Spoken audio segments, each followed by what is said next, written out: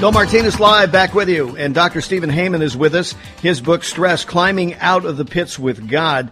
And, Stephen, before we get back into this, speaking of stress, particularly here in what is happening in our country today with Trayvon Martin, here's this community that up to now has just up until, this incident, I should say, was, a small, bedroom community. People got along. It was just rolling along as normal. And then you have this incident where this 17-year-old was tragically shot. And, and it's been 6 weeks and counting, for this investigation to take place.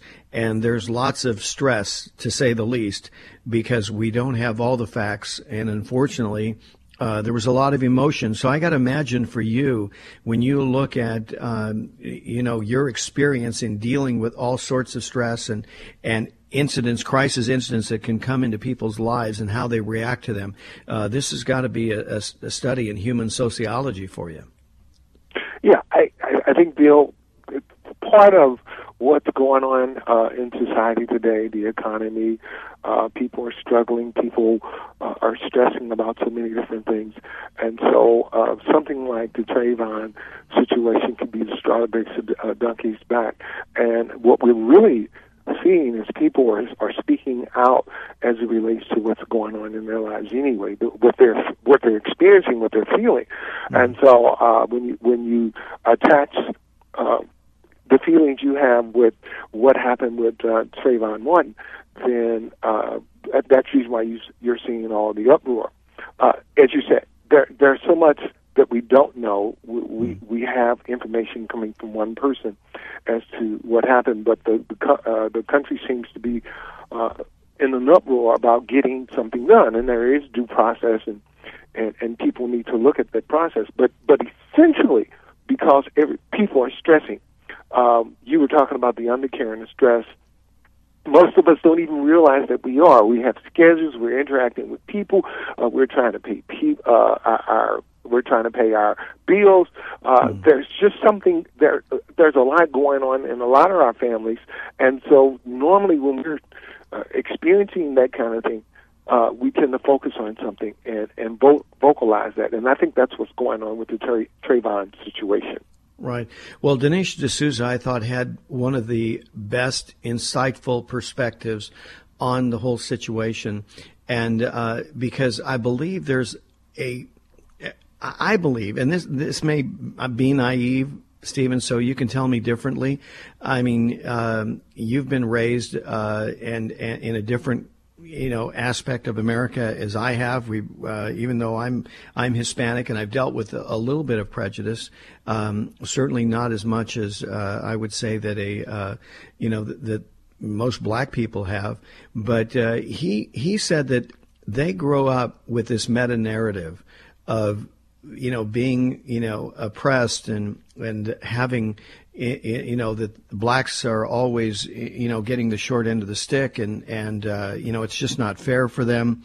And, and then you get a general part of America that it's like a lot of this meta narrative that a black child grows up with is not even in the consciousness. I mean, we're talking about stress not even in the consciousness of America, much less, prejudice.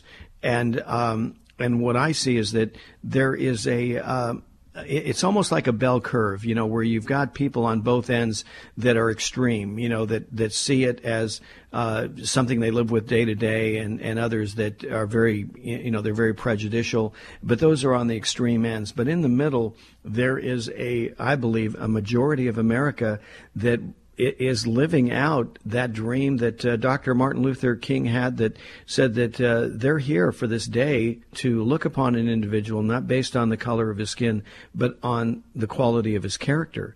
And I may be naive and wrong about that, but I just see, a small, majority on both sides that drive the extreme element of the racial divide in our country. Well, it exists.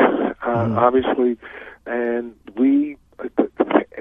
it really has to do with how we perceive life itself, the things that we've been exposed to, and so those things that we really don't know much about, then we have reactions to it, and whether we admit it or not, all of us have some prejudice.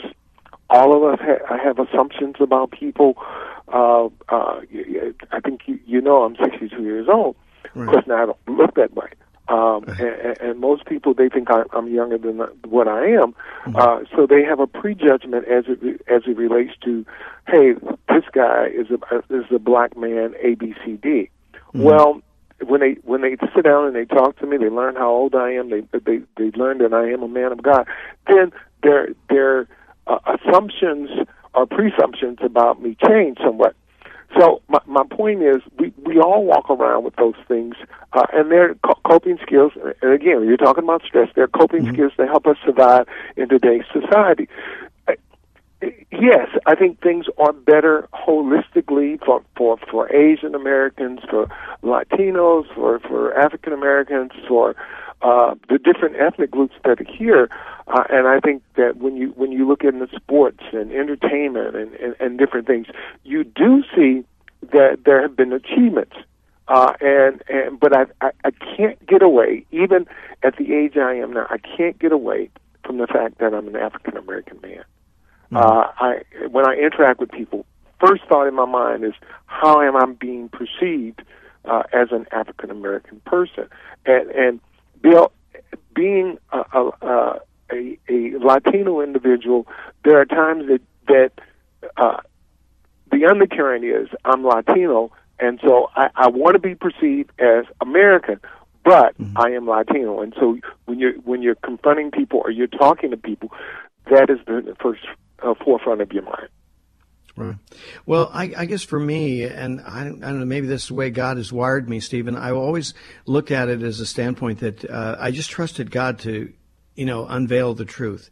And I've had many people through my life come to me and say, hey, this was my perception of you before, and now that I know you, and I'm sure you probably run into the same thing just in the short story that you're relating, and I thank God for that. That it's kind of like that, kind of a nice surprise when you meet other men of God or even people that are on their way in their journey to understand more about God and life, and you have an opportunity to, not only speak the truth but be the truth, in as much as we can. Not suggesting for any moment that either one of us is perfect. We're not. We're working out our faith, fearfully, and hopefully faithfully. And, these things that we need to transcend in humanity, we cannot do in and of ourselves. And just as your book stresses, that you have to do it, with a spiritual component. You have to do it with the power of God. If you don't, you're going to be overrun because the natural course of life and the stress that it brings, it's everywhere. And you're absolutely right. But what you're telling me is that God is developing you. He's maturing you, because Jesus Christ itself, when he was at the well, there was a lady there.